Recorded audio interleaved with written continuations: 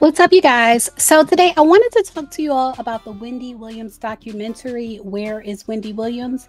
And I do have to admit to you, I actually have not watched the documentary because I don't want to see Wendy that way. And I feel like if Wendy was in her right mind, she would not have done a documentary like that. And I feel like the people around her know that. I feel like they know that.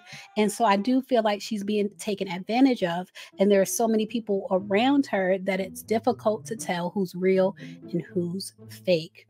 But I do want to report on this. The Root is reporting that the producer, one of the producers of the documentary, is speaking out. There's so much backlash about the documentary that he is speaking out, and he's saying that he didn't know and they didn't know that Wendy Williams had dementia when they started filming.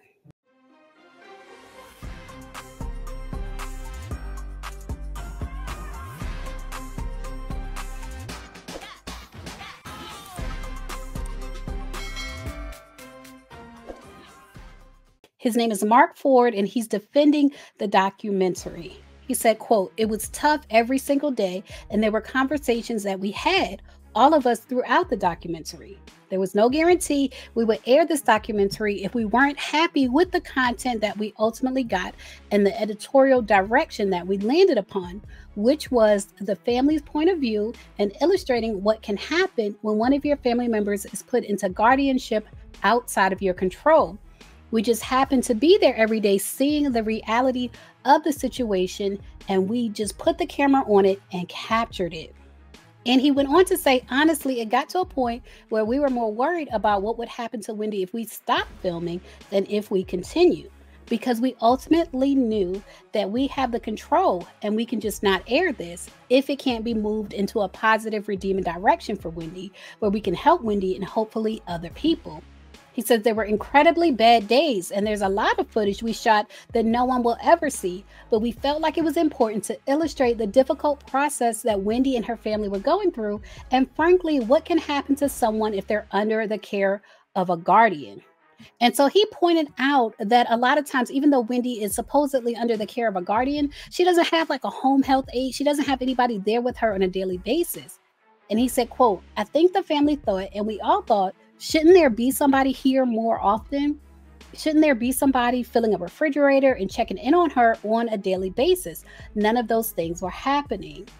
And so that also is concerning to me, especially considering the fact that Wendy has a son. She has a son, and apparently her son takes really good care of her. And her attorney shared a video of Wendy, and he said, "This is Wendy when her son is taking care of her." He shared this video of Wendy in the bed talking, and he said, "I weighed this decision for a very long time.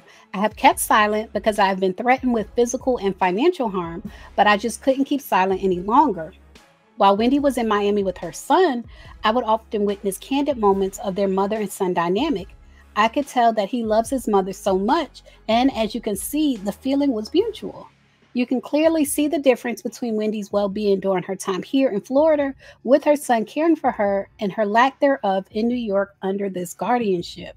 These Wendy's are not the same. How did her health deteriorate so quickly? And why isn't her only child allowed to be by her side?" And he's saying that because, from my understanding, the court required Wendy to move back to New York, and that was covered in the documentary. He said she wasn't like that when he cared for her, asked the hard questions. "I took this video literally 2 weeks before Wendy was court ordered to return to New York to respond to a guardianship petition filed by her bank, Capital Bank. Let that sit in. My mother passed away on October 1st, 2022 from complications related to her ALS diagnosis, and I feel so blessed and grateful that I was able to spend every second that I could with her before she left this earth. If Wendy's diagnosis is true, now more than ever, her son should be allowed that same grace. He deserves it. And most importantly, Wendy deserves it." And I like the company I keep there, and I do what I can. I do what I can. I see you looking real healthy now. Please, Kevin, please. Yeah, but you also like how it's really private, because I know you like gyms if they're private, of course. Yeah, I like it, and I also like food, which is why I've got to keep on my routines with going to the gym. Yeah, and like how have you been eating? Like, Because everyone looks at you, you have beautiful skin, and people want to know what's the secret. Thank you. I'm not giving you points for saying that to me. You know that, don't you? Yeah, I'm trying.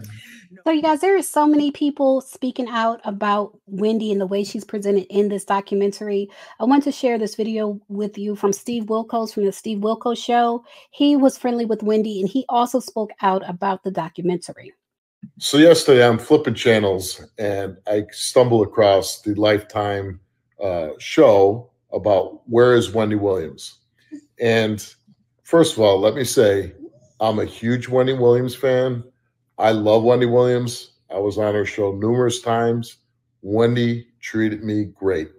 Our shows basically started at the same time. I was a big fan of her show, so I'm all in Wendy Williams' corner. But when I watched last night on that show, disturbs me because I doesn't think it does any good for Wendy. Doesn't make her look good. She's obviously has big time struggles, medical conditions, and addiction. And what they're showing is somebody is not protecting her. It doesn't put her in a good light. I don't see how this serves any purpose at all. She should, her manager talking about, is she ready to do a podcast? She's ready. She's been doing this for 20 years.